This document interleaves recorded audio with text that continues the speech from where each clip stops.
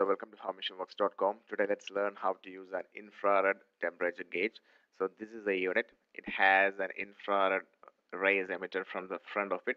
You have a digital meter at the rear and a laser pointer. So you can point the laser. Actually right now I'm pointing it towards the AC port inside my car, and the vehicle is off for a while, so the temperature is 20 over there. Now it's increasing when I'm putting it or focusing it towards the plastic part of it.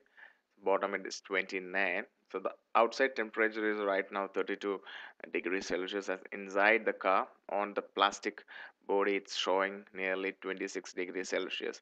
So this infrared temperature gauge is very easy to be used normally in engines and other vehicles. When we take the temperature of the vehicle, or if there's an overheating issue being shown, this is very handy tool, because the laser actually helps us to point to the exact section where the temperature need to be taken. So as the distance of this gauge increases from the point need to be focused, the accuracy reduces. You can see the beam is actually extending up as it moves further. So if you need to get accurate information on the temperature, keep the gauge as close as possible to the target. As its distance increases, the accuracy reduces. You can see the pointing happens, and the degree or the temperature is changing over there.